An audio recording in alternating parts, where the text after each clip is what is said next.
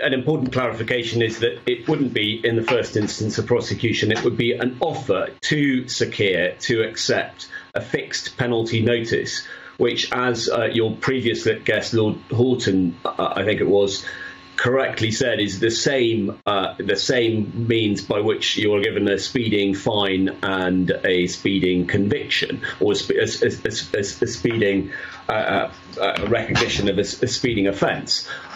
What that means is that you accept that fixed penalty notice.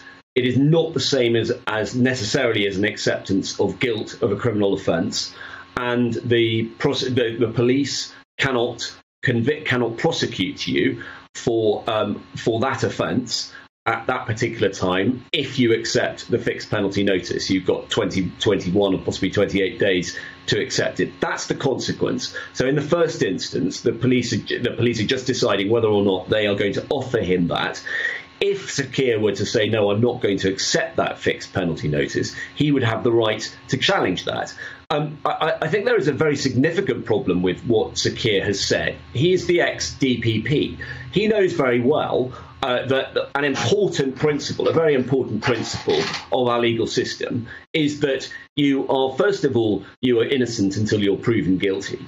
And secondly, that the police investigating or making a decision does not automatically mean that that decision is correct. He seems to be setting himself up to accept whatever decision the Durham Police Constabulary make about this without challenging it, because he has said, if I am found to have done if I'm found to have committed an offence, then I will resign. Well, he's told the country that he didn't do it. If that's the case, if the Durham Constabulary decide to offer him a fixed penalty notice, he should refuse to take it, he should challenge them to prosecute him, and he should put his case in court.